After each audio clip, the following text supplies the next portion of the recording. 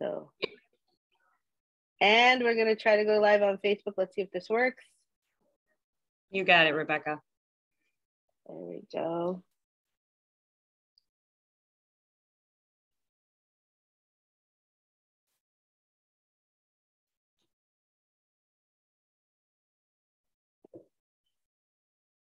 I hit Facebook Live. Are we live streaming? Oh, goodness, it's telling me to all this stuff.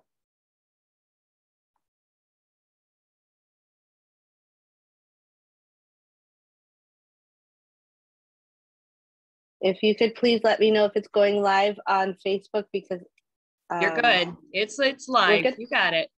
Yes. Okay, we're good. All right, excellent. Charlie could breathe a sigh of relief that I was able to get this done. All right, excellent. So I want to welcome you all to the portion. This Friday is going to be an exciting one because there's a lot of meat. There's a lot of stuff that we can talk about. And I think a lot of things that we can glean for our own lives. And so we're just going to jump right in because there's a lot of stuff going on. So if you know the portion, this week's portion is Vayera, which is, and he came, right? And, or he appeared to him, right? And so it's found in Genesis 18:1 to Genesis 22:24. And let's just get started. So it says that we find the scene opens up and it says that Abraham is sitting in the entrance of his tent next to some large trees during the heat of the day. And he lifts up his eyes and he suddenly sees three men sitting right by him. And when he sees these men, it says he runs from the entrance of his tent to meet him and bowed down to the ground. And my mom pointed something out to me that I thought was pretty interesting. And maybe you want to share that. Yeah, I wanted to share that. Our Bible is divided into chapters and verses. The Hebrew Bible is not. If we would have continued reading, the verse prior says, and every male in Abraham's household, including those born in his household or bought from a foreigner, was circumcised with him. And the verse before 24, Abraham was 99 years old when he was circumcised, and his son Ishmael was 13. Abraham and his son Ishmael were both circumcised on that same day. So he's in the period of recovery. And I understand that is very painful. We learned from the story of Levi and his brother when they went to fight for his sister Dinah. They asked all the guys in that village to get circumcised, and they were able to overcome them, the two of them, because they were in pain. So let's not forget that even though he's in pain, his concept of hospitality is so ingrained in him that he did what he did. He ran to meet them. Right. So it shows the intention of what was on his heart. If we could just kind of speculate, because really we don't know if it happened right after, if it was a continuation. We do know that, but it does show that his heart was there, where he was intent. The idea of hospitality, which is going to play out throughout this portion, was very important to him. Okay. And so now when it all happens, he says, look, if I found favor in your eyes, please don't just leave. Let me serve you something to kind of relieve you from this heat and rest a while, and then you can carry on in your journey.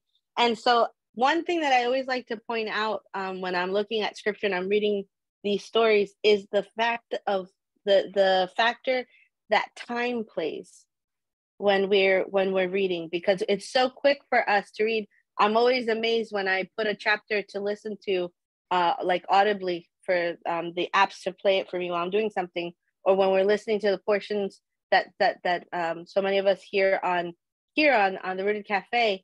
It's literally a couple of minutes, 4 or 5 minutes, and they'll read the portion to us, or at most 10 minutes. Let's put at most minutes. But in those 10 minutes, you have the spans of decades sometimes of a person's life and everything that they're going through. So we have Abraham that is just beginning this journey of walking with God. He's trying, and God takes this time to allow Abraham and Sarah, but Abraham particularly, to know who he is, right? And we see this play out later with his children when they come out of Egypt, right? They spend 40 years in the desert. It's all this time that's needed for them to get to know who God is, so that they can confidently place their trust in him, because they know that what he says that he will do, right? And Rebecca, one thing is that we cannot overemphasize the concept of hospitality. It's going to play out throughout the different chapters that we're going to read today. It is so important in that culture. So that's why he says, if I have found favor in your eyes, verse 3, my Lord, do not pass your servant by. Like he's begging them to stay with him, to be able to serve them. That is something so foreign to us many times, begging people to stay and share a meal. Right, exactly. I don't know what happened to the pin, but if Tish, if you know what happened, if you could just help me out and pin my mom so we can get her back up here. But right, it's if you could just repeat that one more time. That the concept of hospitality is so ingrained in the Middle Eastern culture that he's begging people, although he's in pain, assuming that, he's in the period of recovery from his circumcision, he's begging them to stay and to share a meal. And when we've been to Israel, whether they're Arabs or Jewish people, they really welcome you in their homes. Is something really nice. When I spent time in Morocco and I would sit down for a meal after a big meal, and the word that I kept hearing over and over and over again was kol. That means like eat, and they would put food in front of me, and I wasn't used to eating so much, and after every meal they would place a bowl of fruit on the table, and it would be bananas and strawberries and just different kinds of fruit. And what you call it, when I remember one time I took a strawberry from the bowl, and the father of the household saw that I liked the strawberry, and he took it upon himself for the entire rest of the time that we were there to sit there and cut off the tops of strawberries and place them in front of me as soon as I would eat one. And he would cut off another one and place it in front of me as a gesture of just his hospitality. He wanted me to keep eating. He saw that I liked it, and so he wanted me to keep eating it. As a matter of fact, when I was leaving, one of the people from the household went and to the market and bought a ton of fruit. They saw that I liked a certain type of melon, this big yellow melon that's delicious. They brought me a melon, they brought me mangoes, and they brought me a pineapple. They brought me all these fruits, and they placed them in front of me when I'm getting ready to leave. And I looked at them and I said, well, what is this? And they're like, oh, so you can take it with you. And I said, I can't take that on the plane. They won't let me bring it into the country. And they're like, what? And no, they won't let me bring it into the country. And we literally had to sit there and start cutting up a lot of the fruits that they wouldn't go to waste because they had bought too much, And another thing that I remember when I was in Morocco was that every couple of days, the mother in the household would bake bread. And what she would do is she would take one of those, like, when you're in a commercial kitchen and they have those sheet pans. She would take one of those sheet pans and she would make about 6 loaves of bread on there. And then we would have to take it and walk it down to the communal oven that was like literally created inside of like the stone, like the ground. They had like a brick oven that was in the ground, and it was a communal oven. And you would take your sheet, your a metal sheet of bread, and you would take it there. They would bake it for you, and then you would bring it back home. And when you would bring it back home, you'd have bread for several days. Every time that we sat down to eat bread, they would make it in these round loaves. Every time they would rip out, they don't cut. They kind of rip off pieces of bread, and you would just sit there and eat. Every time that the meal ended, whatever was left over, they would place it in a little bag. And one day I asked, I said, why do you place it in the bag? What's that? What's that all about? Because there's these chunks of bread. And they said, oh, they hang it outside the door of the house, so that if somebody's walking by and they're hungry and they don't have money, or they can't get something to eat, they have access at least to bread to eat. And I remember one time listening to Nehemiah Gordon, he was talking about that they went for a hike. Yes. And there were like these low, they use these like low stone fences to kind of delineate land, or when they block off for their livestock, or et cetera, et cetera. And every so often you would see like just these little chunks of bread or loaves of bread along the wall. And he asked about it. And the reason why he asked about it was, he said, well, if somebody's on a journey and they're hungry, they don't have anything else, at least they have a piece of bread. So this idea, this concept of hospitality and of caring for your neighbor is huge in this culture, in this Middle Eastern culture, right? And we're going to see it play out, and we're going to see the effects of it throughout this portion. Okay? So right now we have Abraham. He may or may not be in pain, but regardless of that, the intention of his heart is he's running out and saying, listen, you can't just walk by. I haven't given you bread. And so they sit down, and we pay attention to the factor of time, because it says that he goes into, it's funny. He says, let me bring you a bit of bread. But then he runs in and tells Sarah, Sarah, quick, make bread, for them. So Sarah's quickly making bread. And then he says he hurries. He ran and took a young ox, tender and good, and he gave it to the servant who prepared it quickly. So they're really into this, right? They're intent on being able to provide sustenance and being able to provide well for the people. Because in the beginning, he says, let me bring a bit of bread so that you can refresh yourself, so that you can then pass on. But then it's not just bread, right? He has to go above and beyond. And he goes and he prepares a meal for them, right? And in the next verse, in verse 8, it says, then he took butter and milk and the young ox that he had prepared and set it before them. Now, I'm not going to go into really the idea of the rabbinical interpretation about eating meat and milk or whatever. But what we see here specifically is that Abraham does not cook the ox that he gets in milk, but he does provide milk and meat there together. So you do with that what you will. My interpretation, I can eat a cheeseburger, but that's my interpretation. Okay, so you do with that what you will. Okay, so we're going to go on, and he provides us food for them, and he comes, and it says, and they ate. And interestingly enough, it says that all of a sudden they said to him, well, where's Sarah, your wife? And he says, well, she's there in the tent. And the man that's there says, well, this time when I come next year, she's going to be holding a baby. And it says that Sarah laughs. And it's hard for her to believe, with everything that she's gone through and with something that she has desired for so long, and she has felt that her ship has passed, that now God is going to answer and give her, what her heart has desired for so long. And I just want to encourage you, because sometimes there are things in our hearts. Nobody else knows them. Sometimes people know them. Sometimes people don't, nobody else knows them. It was interesting because this week I read an article about Jennifer Aniston, and she finally addressed the issue of not having children with Brad Pitt.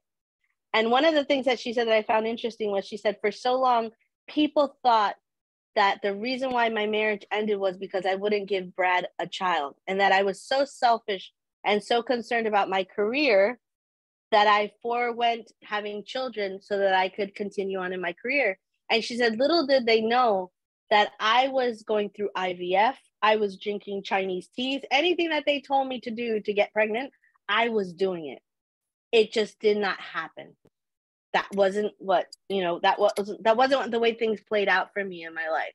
But everybody made assumptions, and everybody made criticisms and kind of labeled her a certain way without knowing the facts. And so why do I bring this up? Because there may be something that's in your heart. There may be a desire. There may be something that you have been striving for, and it just not has happened yet. And I want to encourage you, because the Lord is in that, in the waiting, and in that period of not having something. The Lord is in that. And if it's timing, His timing is perfect. If it is in his will for that to happen, and like my mom said, his timing is perfect. It can happen even when science and nature and everything else says that it shouldn't. And so I want to encourage you, because sometimes we get to a point in life. I know, like, I just turned 44, and I just became of an age where I realized that somebody asked me the other day how old I was, and I said 42. And I wasn't trying to like my age. I simply forgot how old I was. So I'm getting to that point where the ages, the years are coming on, and I just forgot. And I said, oh, I'm 42. And I was like, wait, am I 42? And I had to count. No, I'm 44. And sometimes I think, and there have been these whispers that come into my ears that say, well, XYZ thing that you want, it's over with, or it's not, that ship has sailed. That was a phrase that Jennifer Aniston used in her interview. She said that ship has sailed. It didn't happen, And sometimes I have felt that ship has sailed. Sometimes you may have felt that ship has sailed. Well, I just want to encourage you, because in God's perfect timing, if it is part of the plan, the perfect plan that he has for us, and God's word says that what he wants for us is good things. He wants to, give us good things. His idea for us is for us to prosper, for us to, fulfill the plans that he has for us. And if that desire is in his plan, it will happen no matter what anybody else says. Okay. So we find Sarah, and she's kind of laughing. She's like, whatever, this isn't going to happen. It can't happen. Physically, it can't happen. And he comes to her and he says, is anything too difficult for God? Is anything too difficult for God? Well, here we have a perfect example that we can kind of latch onto, where nothing is impossible for God if it's in his plan. If he determines something to be so, it will be so. And you can take that to the bank, right? Now, Rebecca, I wanted to say, now that we have access to social media and so much information around the world, we hear a lot more testimonies of people that have prayed for someone who has been actually dead, and they come back to life, because our God is the same yesterday and today and forevermore. So that's Amen. The kind of God that we serve. Amen. And so let's continue going, right? So this is the God that we serve. And what I find interesting here, we just talked about how important hospitality is, and I said it kind of plays out through this portion. We're now going to go into a situation that has been talked about for a long time, and there's different interpretations of what it is that it actually happens here, etc., etc. But we're going into the situation with Lot. Now, if you'll remember a couple of verses back, when Lot and Abraham are together, prosperity begins to happen, right? God's hand is over them, and they begin to grow. And it gets to the point where they grow so much that the servants start to fight over where they're going to pasture their animals, where they're going to get water. It seems like the room is getting just a little bit tighter, and they don't quite fit together. And so they make the determination. And it's interesting because Abraham has to make this determination. And it was a step of faith for him that I think we don't really recognize, maybe, because up until this point, God has said that things will happen, but he hasn't seen it. And just like Sarah, years and years have passed on, and he hasn't seen it. And at one point he tells God, listen, you're saying all these things, but how am I supposed to have descendants and all this if I don't even have an heir? I don't have a child. I don't have a son. And everything's going to go to my servant, and some have said, this is just conjecture, but some have said that perhaps Abraham took Lot with him because Lot was his backup plan in case what this God who he was just getting to know didn't come through with what he promised. So if that were the case, when he comes together with Lot and they determine that, it's not enough space for us, we kind of have to separate. This was a moment of faith for Abraham too, because he's completely separating himself from his past. Rebecca, I also want to point out something very important that is we don't see in our own culture, is that the elders have a say in everything, their first choice. And Abraham, his kindness is showing that he's going to give him the first choice to Lot. Right. When we have seen the movies about it, actually in actuality, even in Iraq and Iran and those places where still have tribal affiliations, although we may dress like Western people, they still have that concept of the elders have the first say. And here I see Abraham's kindness in giving Lot the first choice. Right. And so he comes and he says, listen, we're going to have to split up. You go your way and you can pick, like Sonia's pointing out, you can pick which way you want to go. And I'm going to go the other way. And at that moment, because when God says, come out of your land, remember what God speaks to him in the beginning. He says, come out of your land, come out of your people and everything. And I'm going to take you a place that I'm going to show you.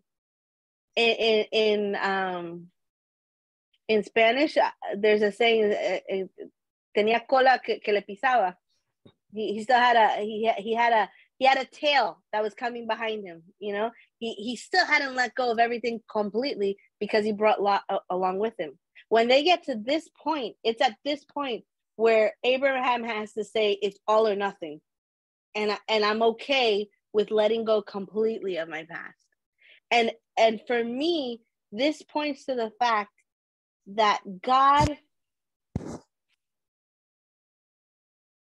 is okay with us walking this out. When we make a determination to include him in our lives and make a commitment to him and say, God, I want to have a relationship with you, and I want to follow the words that you're going to say, we can say that and mean it with all of our hearts. But we have culture, we have language, we have tradition, we have all these things that we're coming, the baggage that our experience that we've had so far in life, we come along with that. And oftentimes those things need to be stripped away to make room for what God has for us. But it takes time. And so I just want to reiterate how much time plays a factor here. So in this journey, he's been journeying with God. He gets to the point where it's like the last thing that he has to strip off comes off when he separates from Lot. And in doing that, he's saying, God, I trust you. What you said that you're going to do for me, you're going to do. And I'm just going to trust that it's going to happen when it's going to happen. And for Sarah, it was a little bit harder, right? Because she's looking at the reality of what her situation is. And there's a big difference that I want to point out between reality and truth. And it was something that a great teacher friend of mine said once. He's a minister in Costa Rica, and he said, reality can change, but truth cannot. The truth of something cannot. So our realities can change. The reality that we're living in, our circumstances, all those things can change, but truth does not. And so Sarah's looking at her reality and saying, yeah, that's not happening. But God's truth is the one that comes to her and says, is there something so difficult for God? Why are you laughing? God said that he would do it. And what he says that he will do, right? And so we come to this moment where some time has passed and Abraham and Lot have separated. Lot goes his way and Abraham goes his way, right? And all of a sudden, these men... Becky, what calls my attention is the role that Sarah had to play in order for God's word be fulfilled. She had a part to play. That's very important, because God can say a lot of things about us. If we don't believe it, if we don't walk with that word, nothing is going to happen. And you know what's interesting? To do that. You know what's interesting in you saying that is that in that culture, women were put aside. Women were not given equal status as a man. And that's why when the man comes to Abraham, he says, where's Sarah? Because she wasn't there with them when they were speaking or anything. Where's Sarah? Oh, she's in the tent. And for me, that points out the fact that God sees us. Even when men don't see us as women, or in any situation that we find ourselves where we feel like we are the unseen, or we feel like we have been put in a place where we don't matter or don't have status, that does not factor in with God. So in his perfect plan, Sarah was part of it. Have you wondered why 3 men? There were 3 different jobs to be done. One was the spokesperson on behalf of God. That's why sometimes it's the angel of the Lord, sometimes it's Jehovah speaking, because when you're an ambassador for God, yes, a shaliach, It's like if God's speaking, then another angel had to go and take Lot and his family out of the city, and the third angel had to bring the judgment. So it was a group effort. It was a team effort. Yes. But it's mission. So they're on a mission from God. And it's interesting because if we keep going down in verse 17, it says, then the Lord said, should I keep the secret from Abraham of what I'm about to do? So they were on a mission, and their first stop was Abraham, but their second stop was going on to Lot. And he says, seeing that Abraham will most certainly become a great and mighty nation, and in him all the nations of the earth will be blessed. For I have made myself known to him so that he will command his sons and his household after him to keep the way of Adonai by doing righteousness and justice, so that Adonai may bring upon Abraham what he has spoken about him. So God lets him in on what's going on. And he says, listen, what's going on in Sodom and Gomorrah has become, their sin is great. And I can't take Rebecca, I'm sorry, before that, when God speaks on behalf of Abraham, how, you know, he's going to carry on my words. He's going to teach others about me. And we find out later on all the mistakes that he made. I mean, very big mistakes. We can call them mistakes. In spite of that, God saw in him something that was really important. And it's like we're in the process. Our story is still being written. Yes. You know, and there are things ahead of us that may be mistakes or maybe great things that the Lord has for us. And God works with us every moment. Him from working with us and in us. Yes, absolutely. So God says, the outcry against Sodom and Gomorrah is great indeed, and their sin is very grievous indeed. And he says, I'm going to go down and I'm just going to wipe them out, you know? And you read other places in scripture where it says, until the fulfillment of their wickedness has been, like, in other words, God, if you remember with Noah, where he says, you know, when their wickedness gets to a certain point, then God's like, I can't take it anymore. I have to do away with this. There's no coming back from this, right? And so he says, it's too much, right? Rebecca, it also made me think, it's true, but good or for bad. When Cornelius is praying, he was a proselyte. He was a just man before God. He was a centurion. He would never, ever be able to go to Jerusalem to pray. So he did it in his house. He taught his household about the God of Israel. And he's been doing that for a while, giving, meeting the needs of the poor, especially the Jewish people in his, in Caesarea. But that one day was the time when God visited him, because he had been doing this for so long until it filled up the whatever it is that God has. I have to be present in this man's life. Like if it is in the negative sense also, you know, he can take it for so long. But there has to be, yes. He gives us chances. And so what we see is that he gives chances, but it gets to the point where he's like, okay, I have to make a determination and I'm going to wipe them out. And what's interesting is that Abraham comes to him and he begins to bargain with God. And if you've ever been to Israel or any of the Middle Eastern countries, you know that bargaining is very big in their culture. I'm not good at it at all. I don't like it. It's expected. Exactly. It's expected. So some of us might have thought like, wow, who does Abraham think he is, you know, coming and talking to God like this when God has already said what he's going to do? But it was part of their culture. It was a natural thing for him to kind of come and do it. And so he begins going back and forth. He's like, oh, are you going to do it if there's righteous people? Well, how about if there's 50? You know, how about if there's 40? How about, and he keeps pressing him. And God is not intimidated. God is not bothered by it. God keeps it going, you know, and he goes, well, but he doesn't find 50 and he doesn't find 40 and he doesn't. So he keeps going down 20 and whatever. And he says, well, will you do it for 10? At least 10? You know, and God says, no, for 10, I won't destroy it. But when he goes out, he only finds Lot's family. And the only reason why God does not destroy Lot is because of Abraham. Abraham's intervention, right? And we come to a part of the story that is really unpleasant, and some might even say controversial, and some are bothered by what happens here, right?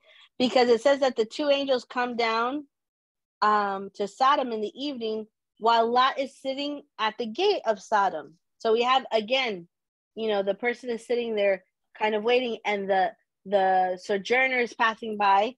And when Lot saw them, he got up to meet them, which is a practice that is practiced there. He learned it from Abraham. Hospitality is a big thing. And he bowed down with his face to the ground.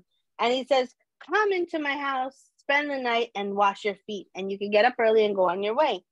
And they say, no, we're going to spend our night in the open plaza, knowing full well that was not a good idea, right? But it's to prove a point.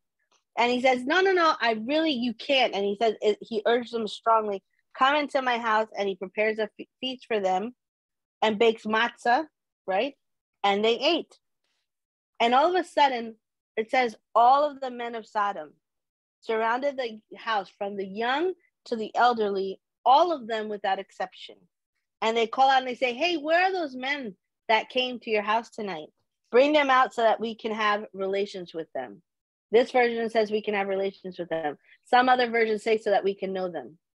And so some of the interpretations are that Lot was just being kind of selfish and wanted to keep them all to himself, and did not want to let the other men of the town practice hospitality, which was such a big thing in that town. But this translation is correct when it says, so that we can have relations with them, so that we can know them. It was in the quote unquote biblical sense, right? And he starts pleading with them, and he says, please, don't do this wicked thing. They're under my protection. I've taken them into my house. Don't do this. Look, I have two daughters who haven't been intimate with a man. Let me bring them out to you and do to them whatever is good in your eyes. However, don't do anything to this man. And this is a hard scripture to read, because we're just coming from a man who places such emphasis on hospitality and on trusting God, on trying to follow what God wants, and coming from somebody who has eaten with this person, who has lived with this person, who has learned from this person, as you were saying before, is their elder. They kind of teach us the way, what we're supposed to do. And he completely goes the opposite way and Rebecca, says, you mentioned before, well, to me, that the word to know, whatever it is in Hebrew, is the same word that is used when Isaac is with Rebecca. Well, no, that's another word, but this is the word that's used when Adam knows his wife in the beginning. Oh. Yes, this word is, to know. Oh, it's with Ishmael. Yeah. Yes. That's the other one. Yeah, I'm sorry. Is to know to yes. have intimate relations with the person. Yes, so this version of the Bible that I have actually correctly translates it and lets us know exactly what they wanted to do. And it wasn't to sit around and talk stories about their life and get to know each other. It was to violate them, right? And it's such a hard passage to read, because you're like, how could Lot place his daughters in such a predicament? And in that culture, getting married and having children, it was very, very important. Virginity was important. It's just, I cannot understand what is happening here, but I can understand later on, because he said this foreigner is trying, the man of the city is, this foreigner is trying to tell us what to do. So it means that when Lot decided to go into that city, being part of the community was extremely important. Because being part of the community meant that you watch each other's back, and he was very rich, Lot, and being part of it was very important. And for whatever reason, I don't know how long it's been since he got there, but he said they still call him the foreigner. So I think he was trying to get in good terms with them. You take my daughters, like. Goes with it says, because in verse 9 it says, get out of the way, they said, and they said, this one came as an outsider and dares to judge. now we'll treat you worse than them. And so they kind of want to break the door down. And for me, this is the epitome of the difference between a person who chooses to come into relationship with God, who chooses to come into covenant with God, and to live a certain way and live by the standards that God places, and a person who knows of God and can go through the motions, right, of doing things, but allows their own interpretation and their own way of thinking, and thinking that they know better than God, to get in the way to do something. I can see where you're going, Rebecca, because we have the example of Abraham's hospitality. And Lot is doing the same thing, apparently, but the motives are different. Is that what you're saying? Yeah, well, not only that the motives are different, but when we choose not to place God first and to do things the way God intends for us to do them, but to think that our understanding is greater than God, or that we know better than God, or that we can do things on our own and allow our own interpretations to take over and do things. So instead of Lot saying, like, no, you can't do this thing, his job was to protect not only the foreigner, but his family that was within his household. Completely. Mm-hmm. It was for him to take care of them. He was supposed to guard over them. That was his job.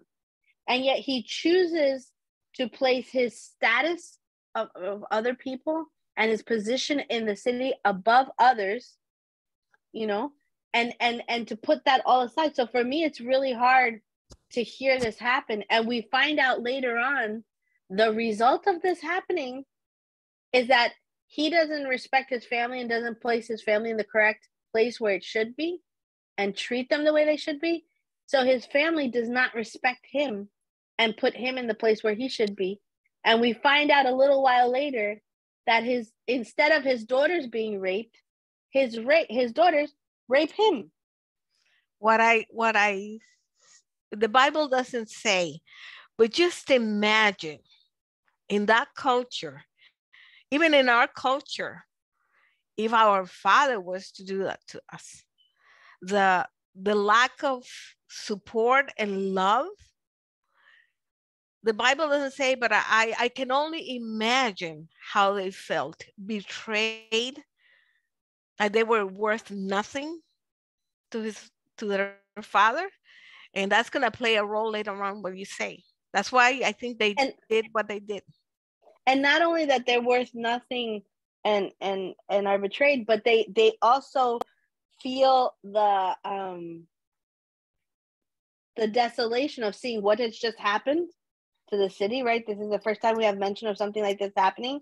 And the response that the daughters have is of desperation, in a sense where in verse 31 it says, then the firstborn said to the younger, our father is old, and there is no man in the land to come to us, as is the custom of the whole land. So for them, what they have just witnessed, which has never before been witnessed, right? God sending down, completely wiping out the town. And remember that they thought it was the whole world. They thought it was the whole world. Because if you'll remember, you know, for us, it's so easy. We live in towns, and there's like not even a separation, right? I know that, for example, where my uncle lives, which is about 10 minutes away, he lives on a town where the street that he lives on, one side of it is one town and the other side is another town. There's no separate. It's like right there, right? We have one town after the other. It wasn't like that in those times.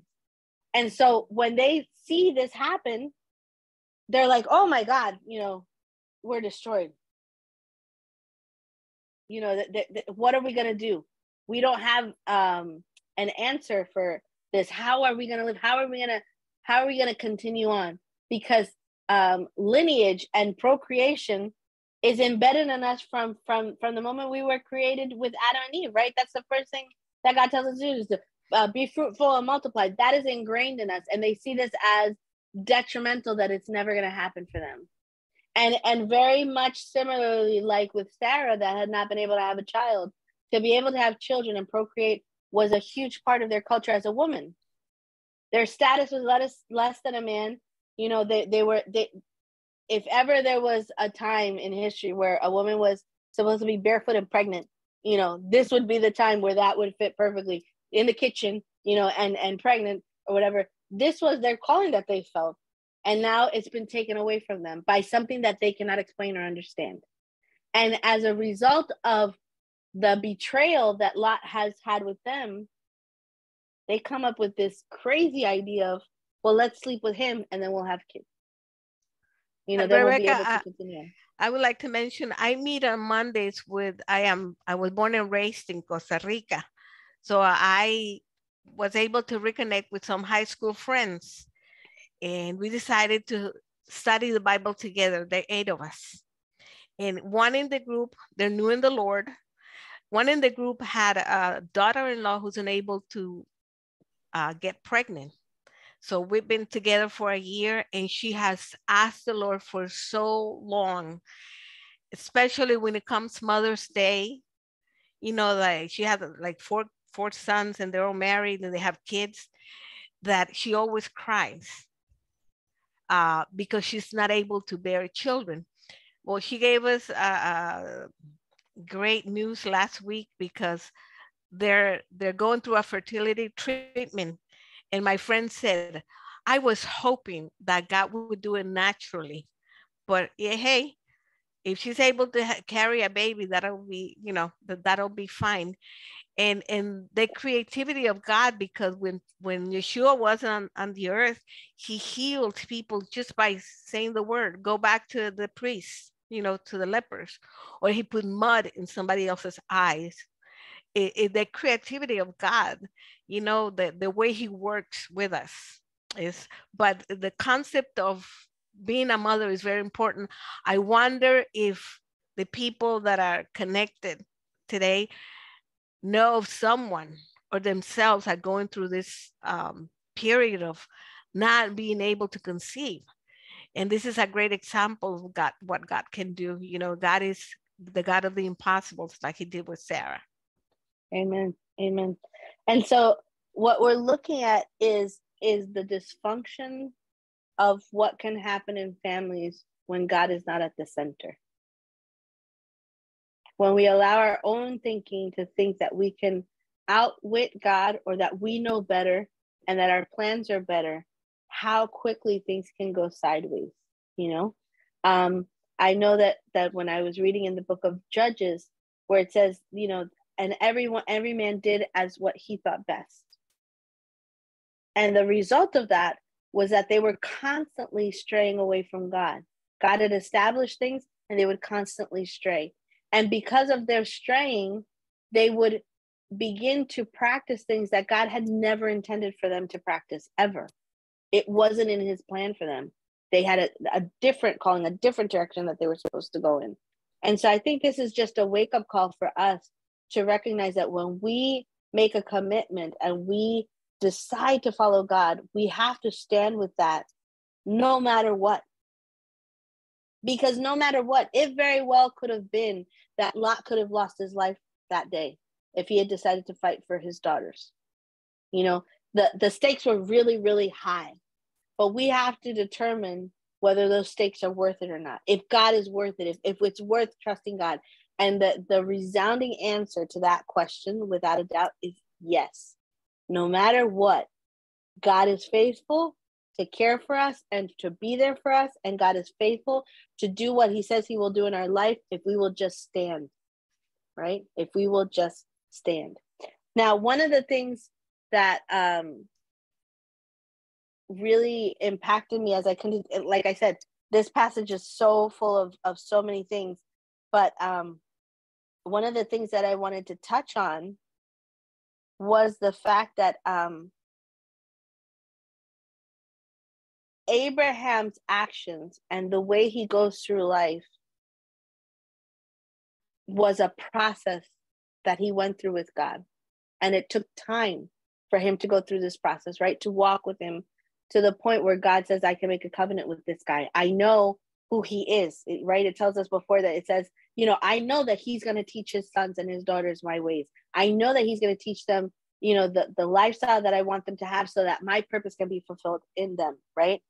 And if we jump ahead we're just going to touch on it for a couple of minutes because there's a lot that we could talk about. But we come to the point of the birth of Isaac, where God's fulfillment comes to pass. And it says that just like the man had said to Abraham at his tent, Sarah gives birth to a child and she has him. But we have to remember that Abraham already has a son because of Sarah that is not of Sarah, right? And his name is Ishmael. And you alluded to it before a little bit, but it says that Becky, before that, or Rebecca, chapter 20, Abraham and Abimelech, you know that when a situation arises, that he said, Sarah is my sister, which was half true. And the king takes her in to his palace. That was a very bad choice that he made, Abraham. And it makes me think that in the scope of his lifespan, one incident or two, whenever we make mistakes, that does not define us, that we can grow from there, you know? And that's what I see, you know? Move on and yes. Well, and I mean, I was gonna jump over it, but what you're saying with Abraham, he chooses to lie to save his own skin. Yes. He kind of took a little bit of Lot with even though he's trying not to, but he takes a little bit of Lot with him, and for his own purposes, he says, listen, say that you're my sister so that they don't kill me, you know? And the result of that is that he has problems with Abimelech, but God intervenes. You know, God intervenes. And because Abimelech listens to God, they're able to move on from this, because God's purpose, if Sarah would have been with Abimelech, then the plan that God had with Abraham would have ended right there. And that did not fit into the plan that God had already established. So they move on from that situation, and comes time for Sarah to give birth to this baby that was promised to her, right? Rebecca, so I see that when God has a certain direction, even though we may take a detour, his plan for us will be fulfilled. Somehow, he will bring us back to his path. And that's very important. So it says that she gives birth and they name the baby Laughter. And this name, Laughter, is going to play out throughout his story. The root word for this word, laughter, is going to play out in this story. Because a little while later, if you'll remember, Abraham already has a son, like I was mentioning before, right? Ishmael. And it was because of a decision that Sarah made. So God is working, like you're saying, God is working with all of these kind of things that, you know, that God has a plan, and Abraham says, okay, I'm going to follow this plan. But then Abraham kind of sticks his hand in the mix. Sarah sticks her hand in the mix. And we have these situations that arise. So God is going this way, and he's having to deal with all of these things that have been added because of decisions that Abraham and Sarah make. And one of those decisions was for Sarah to give her maidservant to Abraham so that she could have a child through the maidservant. And Ishmael is there. And it says in verse 8 of chapter 21, the child grew and was weaned. Abraham made a big feast on the day Isaac was weaned. But Sarah saw the son of Hagar the Egyptian, whom she had born to Abraham. My version, my Bible version says making fun. Mocking, says here. Mocking, in some I've seen that it says scoffing. And the reality is that word comes from the same root word as laughter, laughing, but the connotation that it has is of a sexual nature, of an intimate nature. And that same word is used later on when you're reading years ahead. Isaac has grown up and he's with Rebecca, and it says that the servants saw them and that they were playing or fooling around. It's the same word. In other words, they were they were involved in activities that only a married couple would be involved in. So what does that tell us here for this passage? The reason that Sarah wants to eject Hagar and Ishmael out of the camp was not simply just because she was jealous or because she wanted Isaac to have everything and didn't want Ishmael to get anything, but because Ishmael is mistreating Isaac in a very particular way. In other words, he was 13 when Abraham was 99. He had been circumcised. Well, time goes on and the child grew. So Ishmael, I don't know how old was he, but he was much older. So he knew exactly what he was doing. He knew what he was doing, but what he was doing was he was molesting Isaac. And when Sarah sees that, she says, oh no. So sometimes we give Sarah a little bit of a bad rap because we say, oh, she's the one who brought this on herself and she's the one who made the decision and she, blah, blah. But at the same time, if you look at it from that point of view, how many of us would have been Sarah at that moment if we see something like this happening to our child? And I don't know about you, but some of us who have a little bit more of a spicier personality may not have just wanted to toss him out, may have wanted to do something worse. And we would have felt justified in taking care of our child because of what we see happening, right? And so when she says, drive out this female slave, and it hurts Abraham because Ishmael, although Ishmael went through the process of adoption that they had in Middle Eastern culture where Sarah kind of adopted him as her own during that time, it's really not hers. And you can see that it's not hers, especially now that she has Isaac. This one is hers.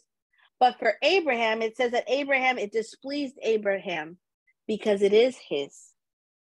And as a father, even when your child does something wrong, you never want to see something bad happen to your child, right? You never want to see, and when I say bad, the reason why I say bad is because to be expelled from the camp was in essence a death sentence.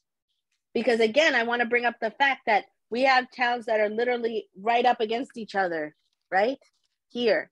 But at that time, you had camps and you had wilderness. You had camps and you had desert. You had camps and you had isolation, And so to be cast out of the camp, to be cast out of the group, you were exposed to the elements, to people who didn't have good intentions, to becoming a slave yourself for somebody else, to dying, to et cetera, et cetera. In other words, your life was hanging in the balance. And when Abraham sees that this is what's going to happen to his child, his heart of a father is touched. Right? Well, remember when Sarah gives Hagar to Abraham to have a child, as soon as she got pregnant, Hagar took a different, she forgot her place in her family. So and that grieved Sarah. So there's a lot of things in this story. A lot of tension. A lot of unspoken tension, definitely. Yes. And I think this was like the straw that broke the camel's back. This could not be overlooked. This was not something that Sarah was going to let stand. So Abraham is displeased in his heart, and God once again has to intervene. And God says, listen to what she's saying, let it happen, just do it. And we have everything that happens, with them. And we're not going to go into it because I think our time is running out. But I just want to bring this up because sometimes I think we give Sarah a bad rap. And granted, Sarah was fully responsible for Ishmael and Hagar even being in those positions because of the choice that she made. But I think with understanding the concept of the root of this word, of what it actually means, you can understand her indignation, you can understand her anger, and you can understand her decision for wanting to cast him out, right? And so maybe we can give her a little slack this week on how we see her to be. And there's one last thing that I want to touch on, and I'm really just glossing over it, but one last thing that I want to touch on. And because obviously this Torah portion, like I said, was so meaty and so full of information that we have the famous passage of the binding of Isaac, the Akedah, right? The Akedah of Isaac. And I know that we've spoken about it a lot of times and everything, but the one thing that I want to point out is this. When it comes to this situation, it says after all of these things, the passage, this portion of this passage, part of this portion starts out by saying, now it was after these things, after all these things have happened that we just, mentioned, that God tested Abraham, and he said to him, Abraham, and Abraham says, Hineni. And the word Hineni is here I am. But not only is it here I am, Hineni, in essence, what it means is my answer is yes, or before you even tell me what it is. Whatever it is that you're telling me that I have to do, my answer is yes. So it shows Abraham's commitment, right?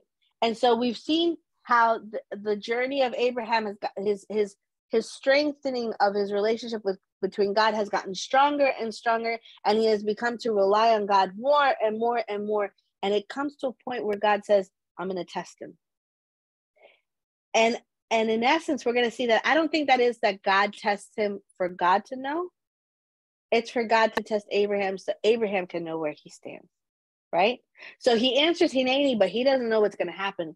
But in essence, he's already said, whatever it is that you tell me to do, God, I'm going to say yes to it, right?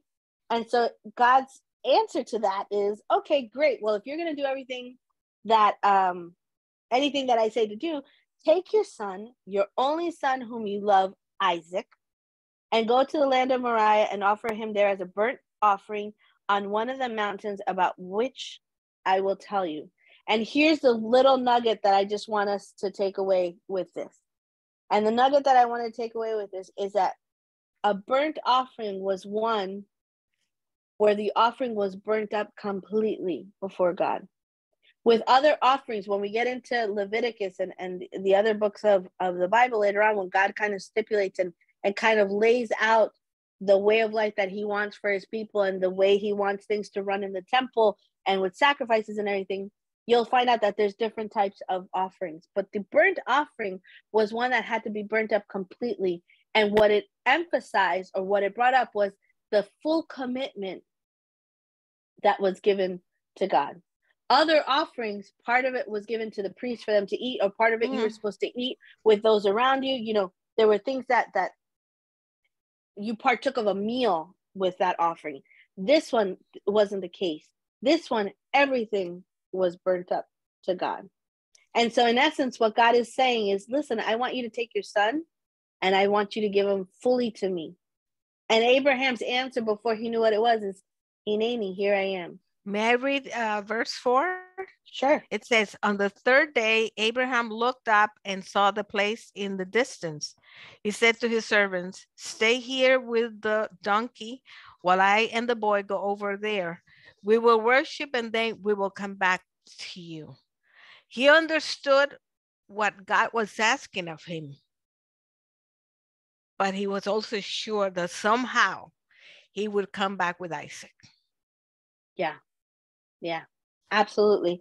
And so and you can read through it, and I know that we've, in other teachings, we've talked about the whole process of everything that goes on and everything. But the one thing that stood out to me was through this process, we've seen the role that hospitality plays out.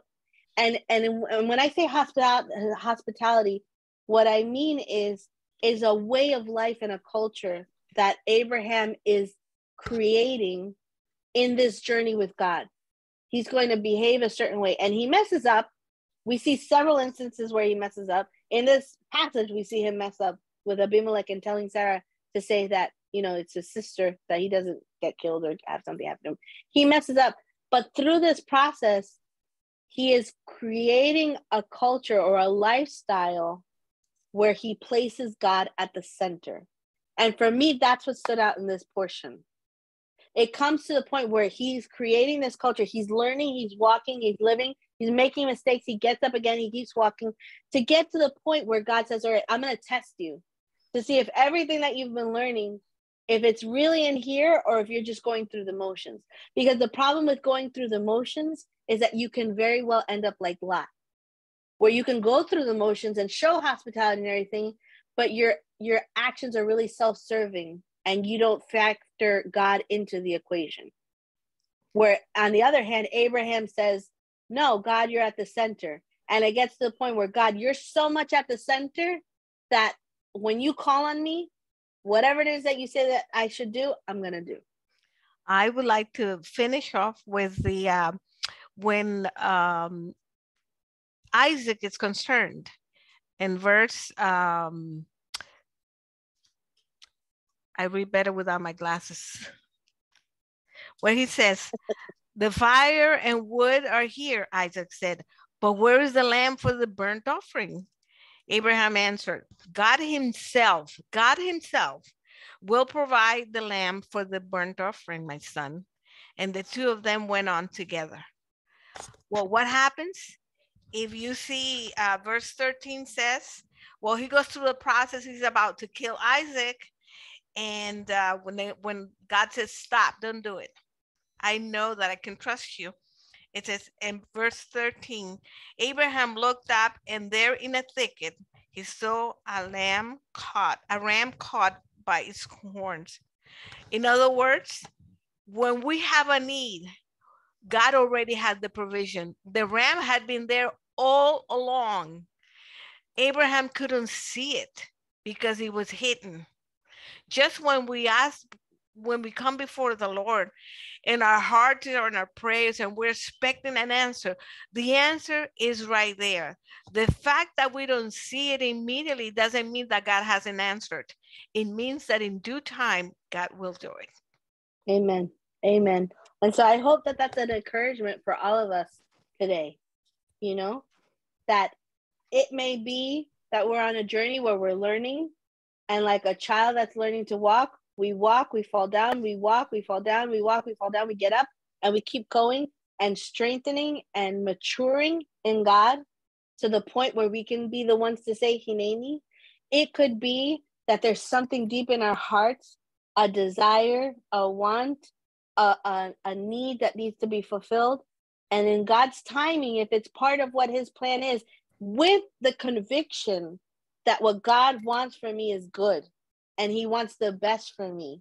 And if we think about ourselves with our own children, right? In that passage, I believe it's in Matthew, where it says, who, if your child is hungry, you're going to give them a stone. You're not going to do that. Or if he says this, you're going to give them a snake. You know, you're not going to do that. You want to give them the best of what you can, right? How much more our Father, right? So with that conviction of knowing that he wants the best, that he has his best intentions for me, and if it's in his will, it will come to pass no matter what. May this be an encouragement for us. May this be an encouragement for us. And may it be an encouragement for us to keep walking with him. Because in doing so, we will see the hand of God work in mighty, mighty ways. Amen? Amen. And so I think we've given a lot to think about, a lot to kind of chew on. It was a meaty portion, but I hope that you were able to receive something. And just like Brenda Lee says, he is a good, good father. And let us always remember that. Amen? Amen. Shabbat shalom. Shabbat shalom. So we're going to stop the recording here so that we can get on our after party. And I want to encourage